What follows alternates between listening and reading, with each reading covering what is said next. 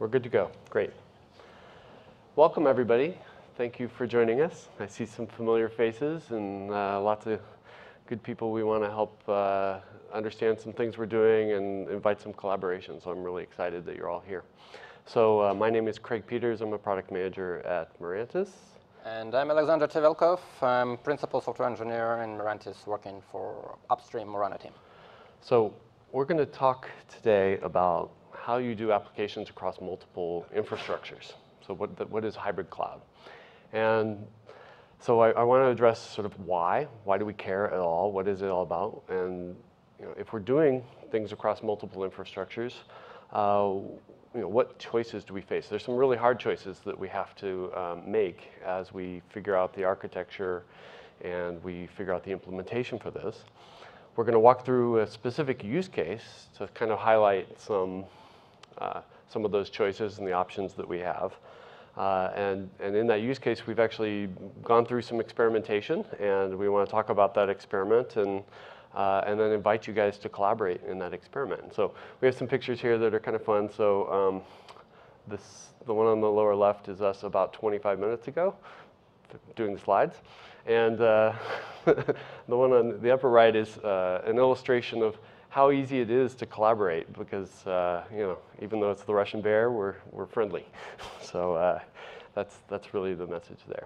So let's talk a little bit about why you want to do hybrid cloud. So it's getting a lot of press and a lot of noise, and everybody's been talking about this for a very long time, and we don't see, in reality, a lot of applications running in multiple infrastructures today, and there's a lot of reasons for that, and we'll dig into that today.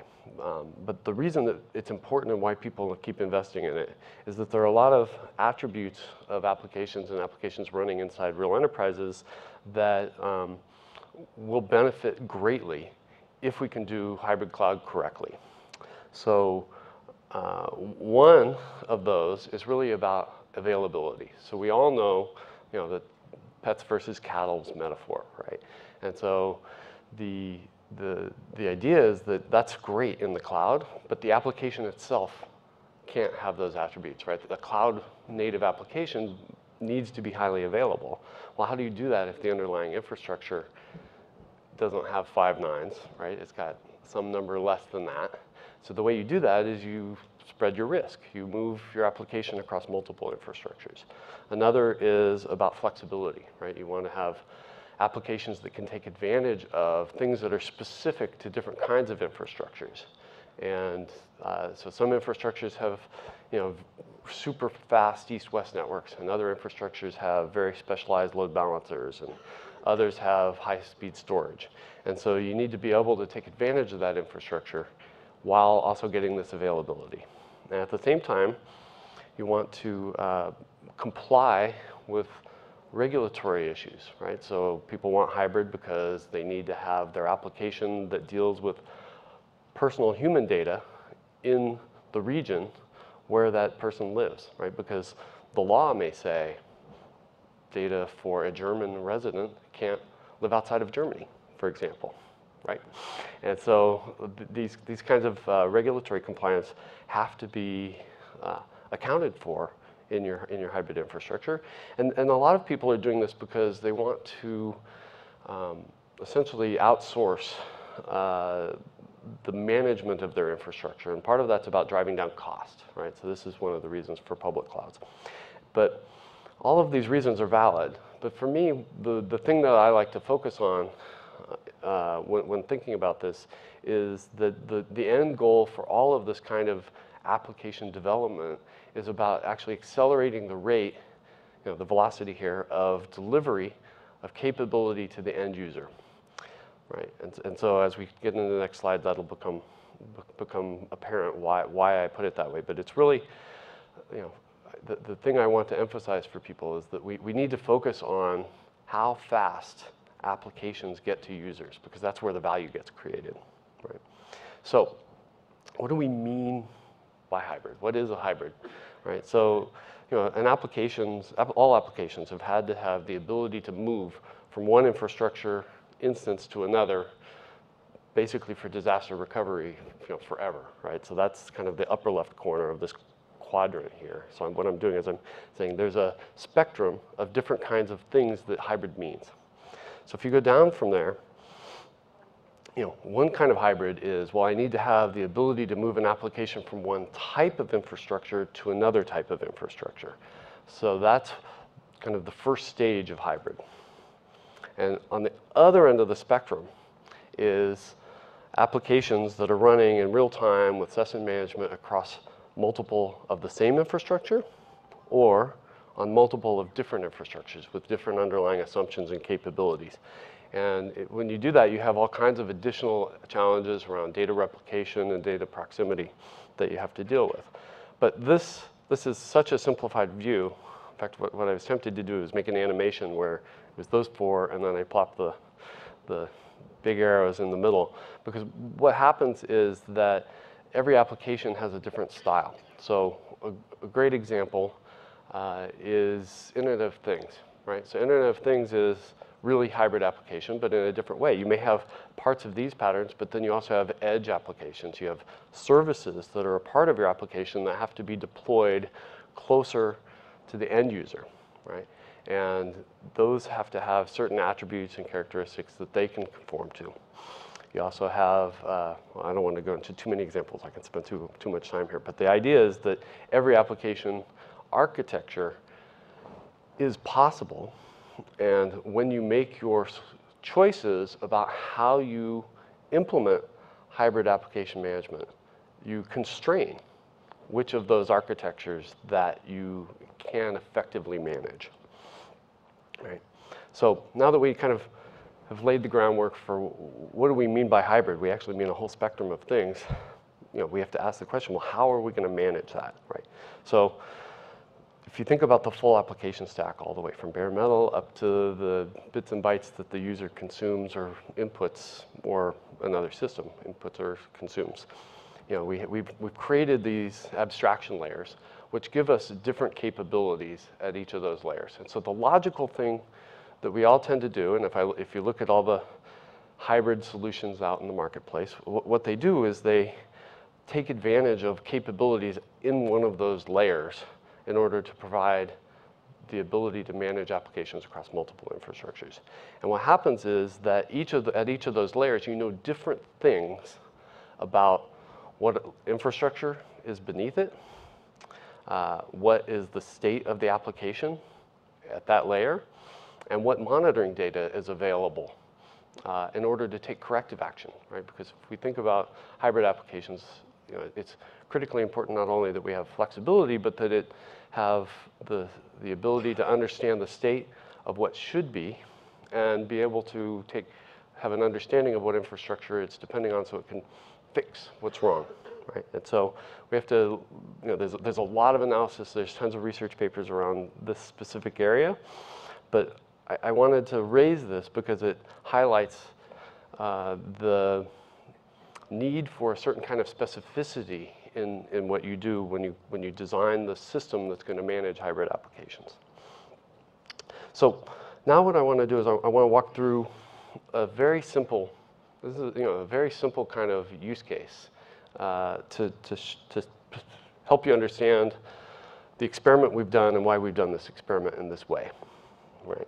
So in this case, what we're doing is we're saying, well, we want to have an application that we deploy to one of two infrastructures. In this case, I mean, it's easy to add additional ones to this, but for simplicity, we said, I want to be able to deploy this application to either OpenStack or AWS, right? I want that to be a drop-down box, and I want to be able to choose either one. Of course, needs to be a system that has a API and a CLI, so it can be completely automated, but we have a UI here to help it be clear what it is we're trying to do. So I've chosen AWS, and then based on that, my next step is to choose what load balancers are available in that, right? And obviously, the application has to be able to know, well, what capabilities, well, it has to be able to express what capabilities it requires of a load balancer for it to be a valid selection in this context. And it has to understand what infrastructure, the infrastructure that is the target, can possibly provide, right? So what is deployable and manageable in that infrastructure? And so if you think about this use case, it means that you have to have not only understanding of that underlying infrastructure, but the ability to deal with different layers of abstraction in the system. So we did this experiment in Murano. So Murano is an OpenStack project. You know, it's actually been a part of the OpenStack namespace for quite some time. And we wanted to take a minute to explain what it is so you can get, as Alex is going to explain more details of this experiment and the work we're doing, it makes sense. So Murano fundamentally is an integration framework. So it is also a catalog. The OpenStack catalog is an important attribute of it. It's a way to publish things. But at its core is the ability to flexibly describe relationships and dependencies between application components, right? So it provides a class hierarchy where you can describe sort of abstract classes or very specific concrete classes that represent what capabilities you want to take advantage of in your application management. It also provides a very powerful framework for being extremely explicit about the inputs and outputs on those classes. And it's extremely powerful because it matches both, you know, the power of declarative infrastructure programming, where you say, this is the state I want to be, but also it's imperative. It can take inputs from other systems or users and then do if then else kind of logic or looping logic, right? And doing those things in other frameworks is often very complex, and Murano does this in a very nice way. It's very important to state that it essentially has an API, so the whole idea of all of this is that we are automating this from some higher level system, like a business process system or an OSS. It has CLI, so the developer can interact with it, or it could be automated in your continuous deployment framework.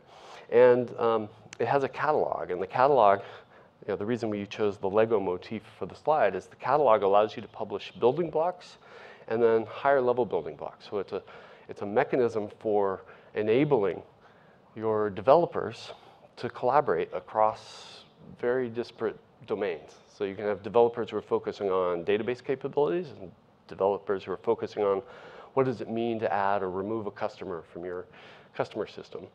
And they don't have to, you know, this is a place for them to publish the interfaces for how they work and create dependencies between these things. So I can compose an application that depends on a bunch of other building blocks. So I think that's at a high level, this is the way I like to think about Murano. From here, Alex will take it. Thank you, Craig.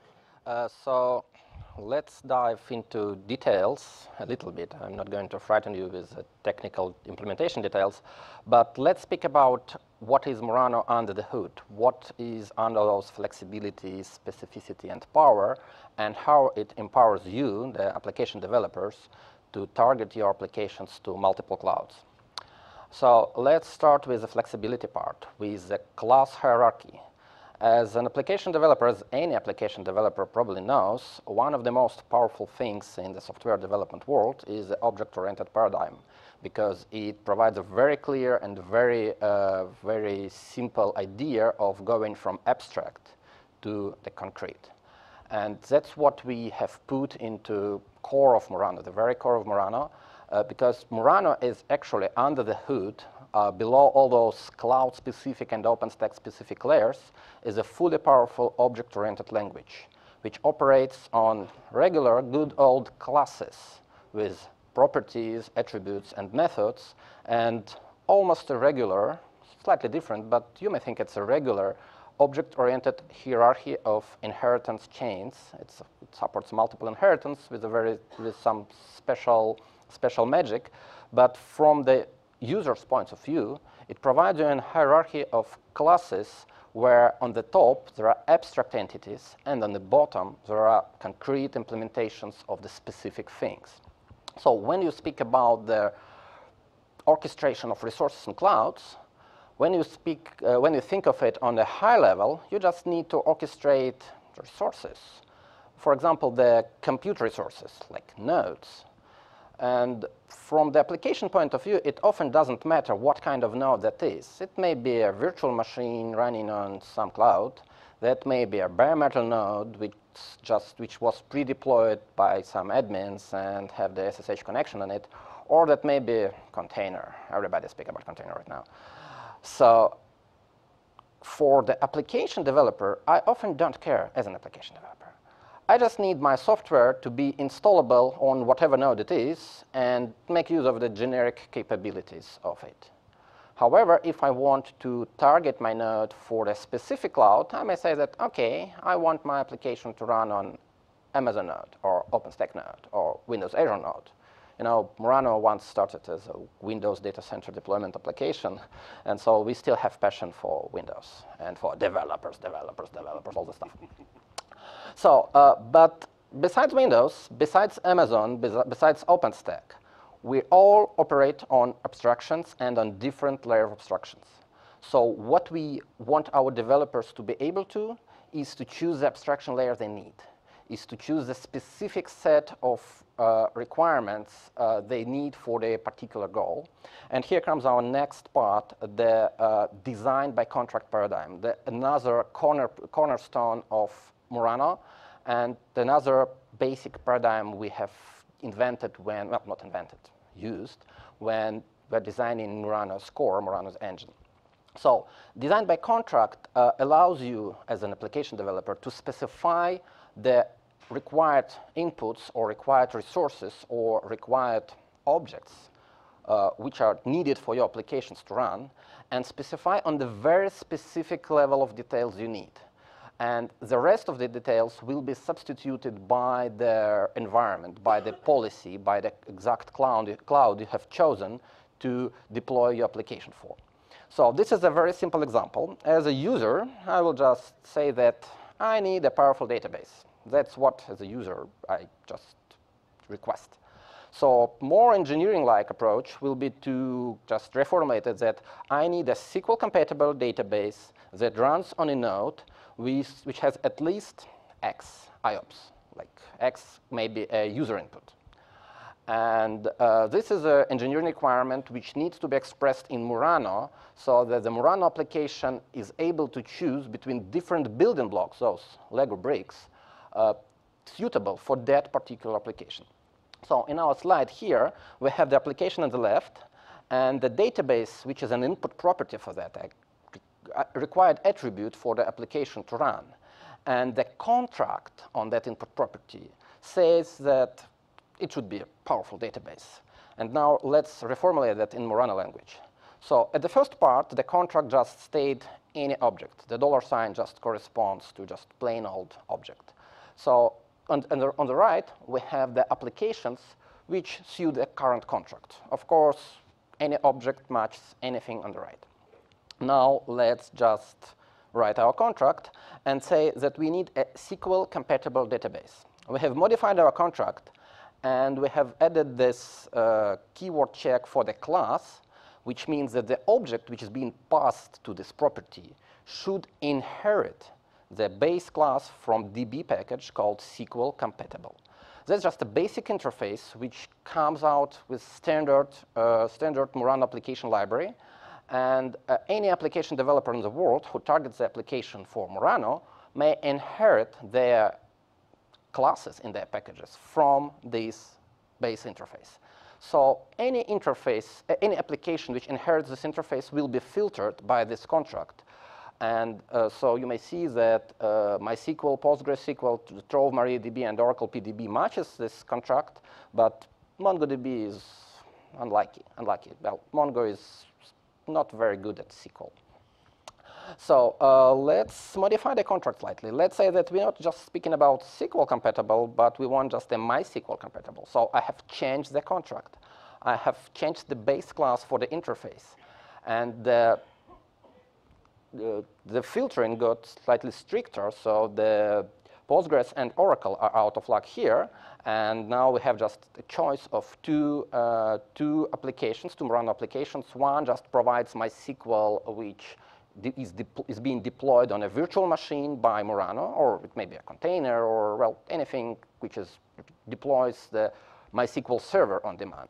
And the second implementation is Trove MariaDB. That's the implementation which uses OpenStack Trove to provide databases on demand. So database as a service using Trove. there are two applications in Murano which inherit the same base interface, DB-MySQL, but have different implementations of the same thing. However, let me add the third part of the contract. Let me check that the node which runs database has a flavor, and the IOPS attribute of that flavor is greater than X. So for the virtual machine-based deployments, we can get the flavor, we can get the node, first of all, we can get the flavor, and we can get the IOPS attribute of that flavor.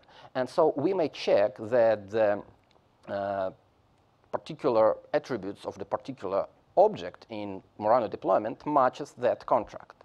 So for Trove, we do not have nodes, since Trove is an OpenStack service. It doesn't run on virtual machines. And of course, we don't have flavors for them. And it's important to notice that this is not just a picking of existing objects, but this is also a contract which applies on the creation of new objects. So when your Murano environment does not have the database already deployed, Murano will just offer you to create a new database. And thus, when you are customizing its properties, it will not allow you to pick the class which does not match the contract, or to pick the value of instance flavor which does not match the contract. So at this point, you will be just guided by Murano to the proper deployment configuration. And so when you build that configuration, you will have the deployment capable to bind all the building blocks provided by different application developers to suit your needs. So that's designed by contract, and now let's move to the last part of what is Murano. So that's declarative versus imperative. Well, that's also the basic programming paradigm, nothing new invented here. And the idea is that Murano actually combines both these approaches, and that's what brings more power to it. So when you're speaking about declarative, you're just defining the final state of your infrastructure or applications which you want to achieve. So you just specify that you want your application to run on 5 nodes, and they should be connected to a specific network and have floating IP addresses assigned. And the final configuration of your, say, load balancer application should include round-robin balancing on HTTP 80. That's a declarative definition of what you want. And this is actually the input properties validated by the contracts we have just discussed. But then how you actually do, how you achieve that final state, that's usually a different problem, and it has different types of solutions. So for example, in case of heat, we have the declarative part expressed as a heat stack template. And the imperative part is usually implemented as heat plugins, which know how to properly communicate with underlying OpenStack APIs and services to provision VMs, to create networks, to bind VMs to these networks, and to execute the software configuration on those VMs. And that's cool, that's powerful, but as application developer, I very often do not have the access to the heat plugins, since heat plugins require the administrative privileges to be deployed on the particular cloud.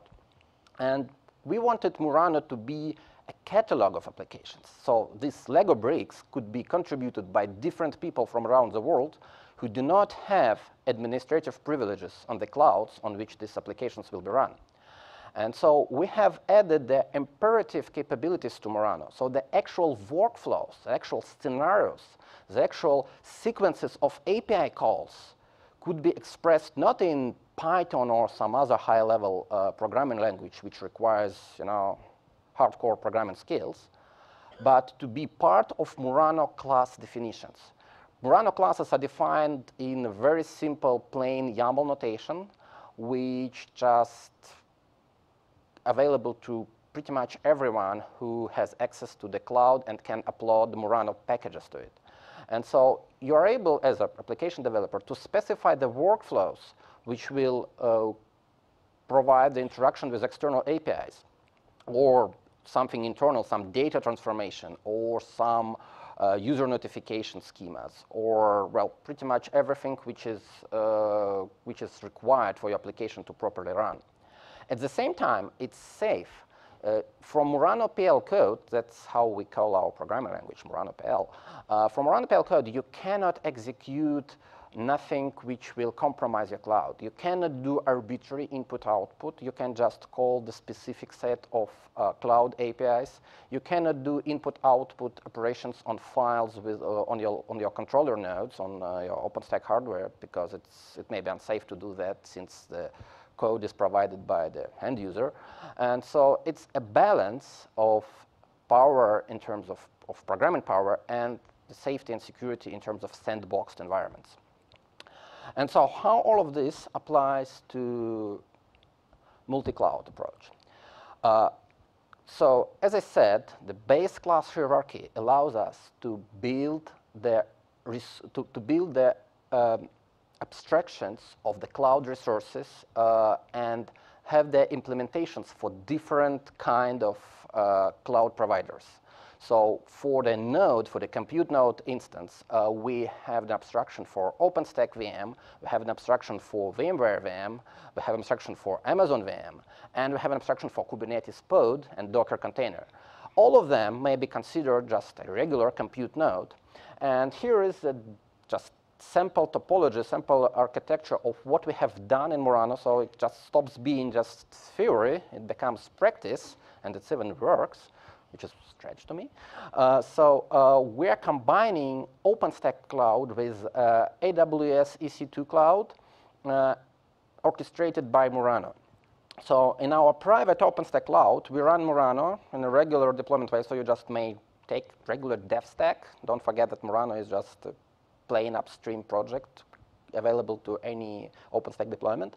You just take the dev stack, deploy Murano, just run the VMs with it, but at the same time, you are able to communicate from Murano engine with Amazon EC2 APIs via a regular HTTP protocol. This will allow Murano to spin up VMs in AWS. At the same time, Murano needs to configure VMs, and very often it's quite impossible to just SSH to your public cloud nodes because you don't want your public cloud nodes to be accessible with SSH. So we have suggested the topology which has a dedicated virtual machine in AWS space which runs a messaging broker. We use RabbitMQ, but there may be plenty of choices.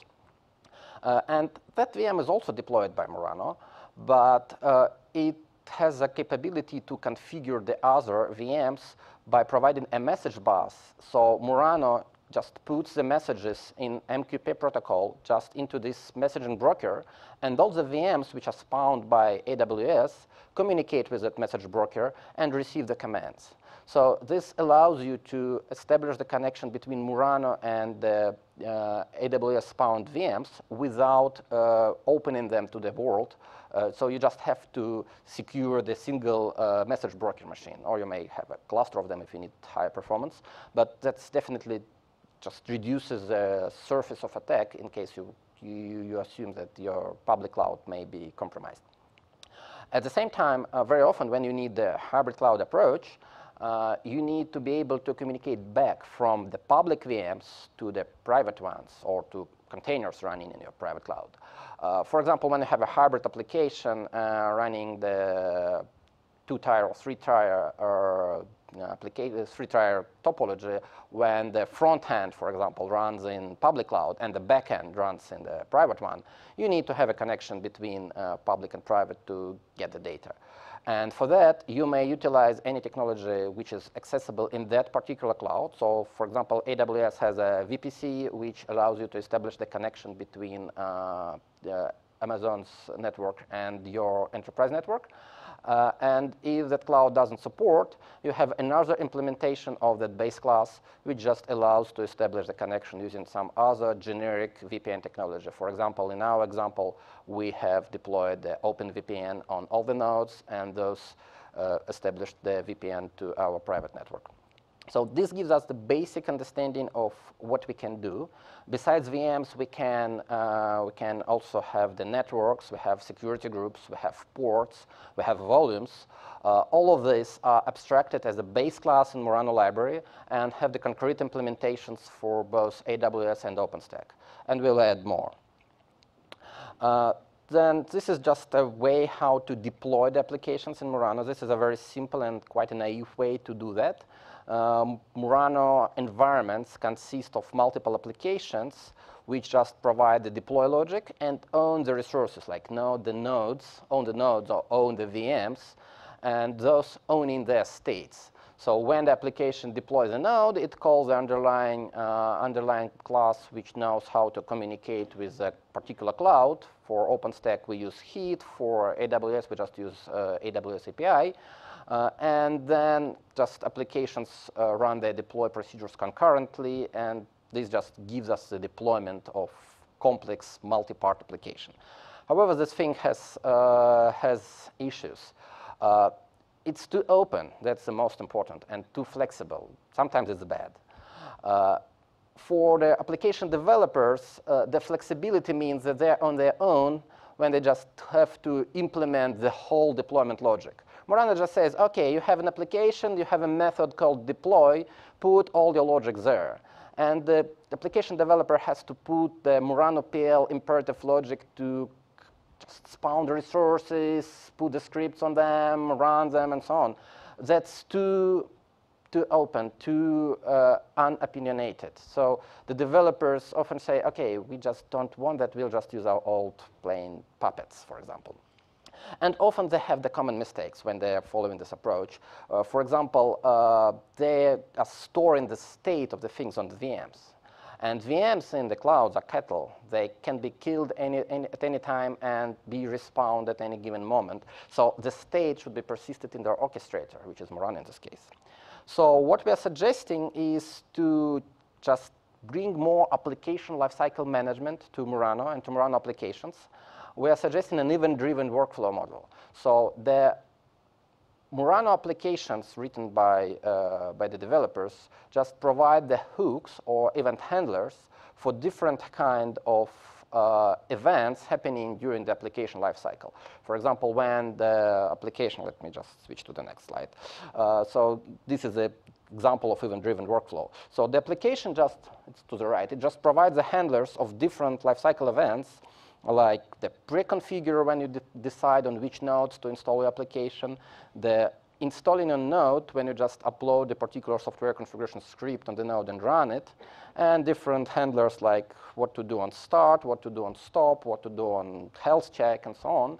And the other set of classes, which we call node set, group the different kind of resources and orchestrate them independently of applications and just notifying the application that it needs to do some event handler. Like when I have spawned a new VM or a new container, I just need the application to configure it properly. So I just pass this node to the application, and the application has access to its base interfaces to call the appropriate methods.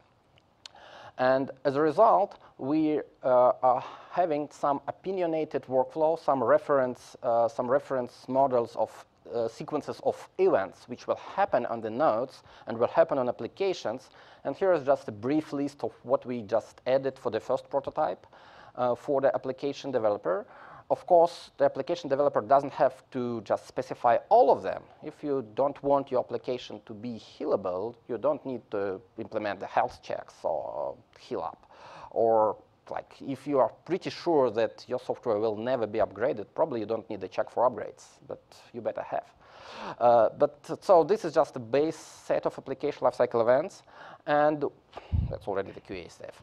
I think I had one more slide. So the idea is that we will have the base reference architectures. I think it's like here, yeah. So we'll have the basic reference implementations for standard enterprise-grade patterns, like the stateful applications, like databases, the stateless applications, like web farms, and combinations of these into 2, 3, and entire sets. We'll have these reference implementations be cloud agnostic. So they will operate on the base node class, base network class, base port class, security group, and so on.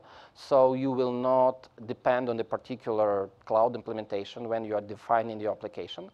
But if other application developers need more specific functionality of some cloud, they may always narrow down the contract by applying the extra checks and extra type typecasts at the particular implementations they're writing. So that's how we are going to work with Murano. I think, yeah, this is a call to action slide. This was just a description of the prototype we have done with Murano. And we are going to turn this prototype into a full-fledged application framework, which will be released with the Newton release of OpenStack, or maybe even somewhere before that. So we want you, the developers, or the consumers of the cloud applications, to join this effort to frame the set of requirements you need for the multi-cloud use cases you may have, and join the collaborative effort of Murano OpenStack community, and just make sure that you are heard, your voice is heard, and your use cases are reflected in the framework which we are going to build. So join the Murano development team and try joining us on Thursday when we are going to have the design summit sessions to decide what we are going to do in Newton with Murano. As one guy once said, developers, developers, developers, developers. We need you guys. Thank you. Thanks. Thank you. Questions?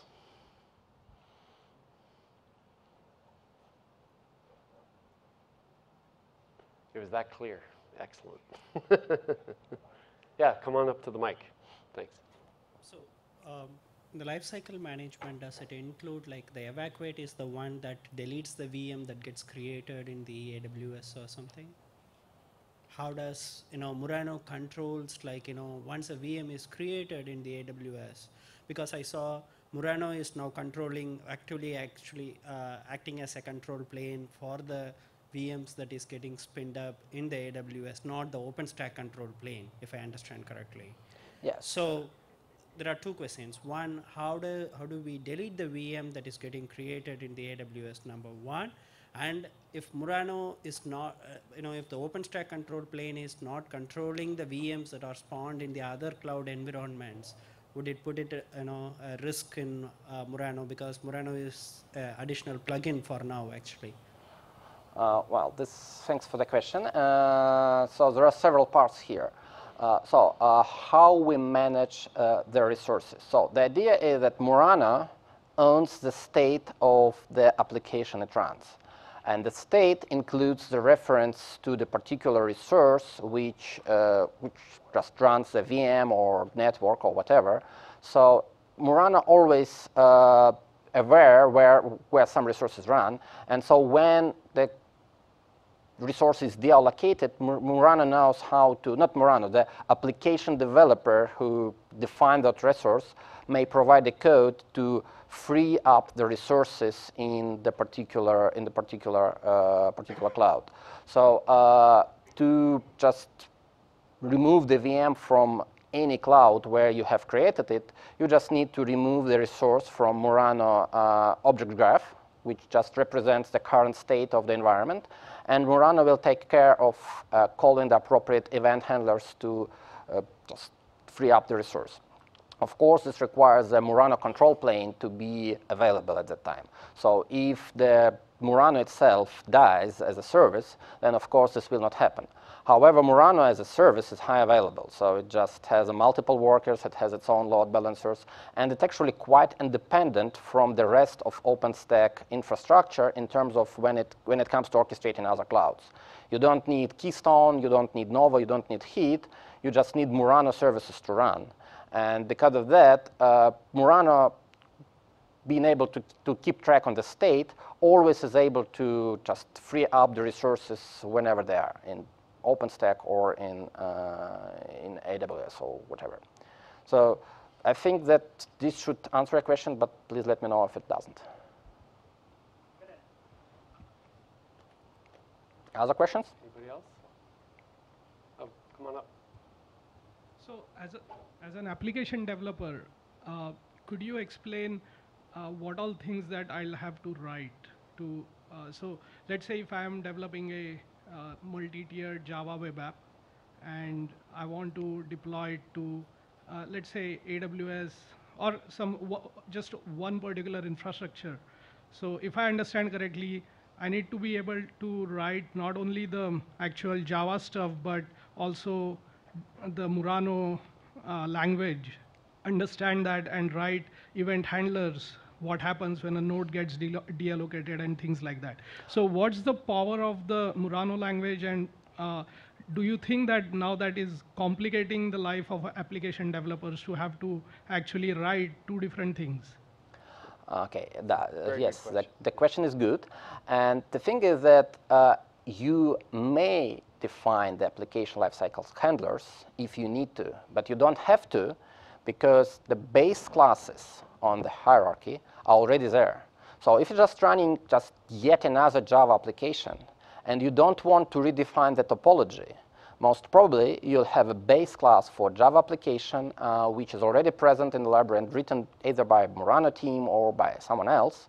So what you just have to do is to instantiate that object with providing, say, your Git repository, where it takes the sources of your Java application, and everything else, including like provisioning VMs, checking out the source code, running like Maven to build up your jars, and then deploying the jars on your Tomcat container, will be just done for you. But the power is that you're able to customize the deployment by combining different Lego bricks. So the default applications may use Tomcat to host your Java application. What happens if you want to use WebSphere or JBoss? Probably there is another Murano application, Murano package, which knows how to deploy JBoss. But what happens if it exists but does a thing not in the right way, in a way that you would like to redefine some part of that workflow, like do some post-configuration of your JBoss after it's installed? So you just take the existing applications, subclass it, just create a derived class, override the particular like on post configure method, and just run some script on the VM which will be running your JBoss container. And after that, this newly modified JBoss application will be able to work with all other Java applications which just require a servlet container, because it implements a standard JBoss interface, which on its own implements the base servlet container interface. So that's just a regular object-oriented approach, which allows you to combine things into a single meta application, and you're able to substitute smaller bricks with the ones on your own.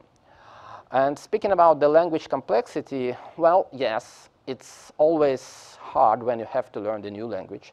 However, Murano PL was designed so it's easy to learn, and it has its form, its container format as YAML. So it's just a regular YAML-like thing. So I think, yeah, so this is just an example of the declaration of, the slide's already gone.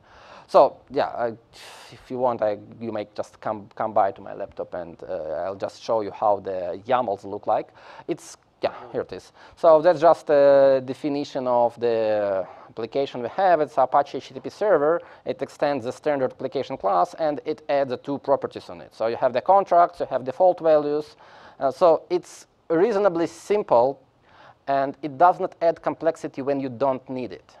But when you need it, it's on the way to help you to just define the needed parts or redefine the needed parts of the workflow.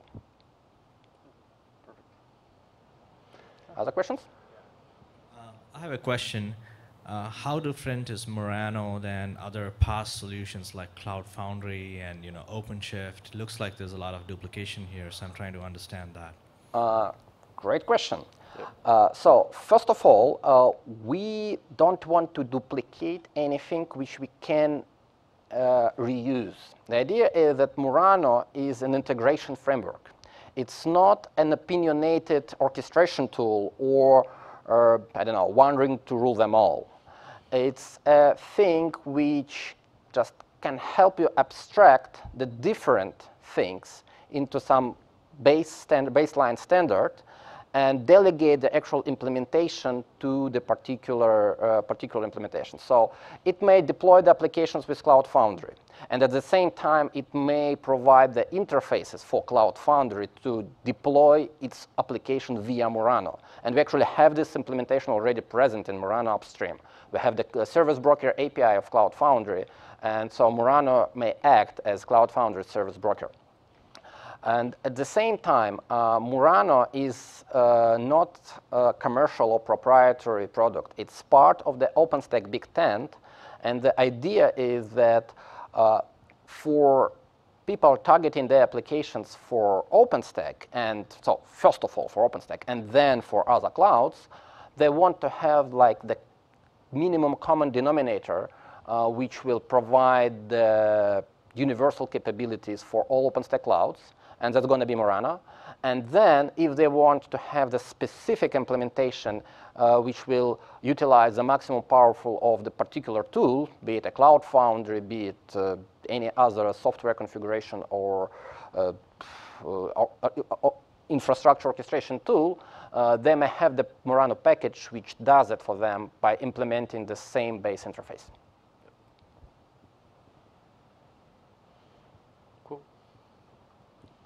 Well, thank you guys very much. Appreciate it. If you have any questions, we'll be up here. Thanks.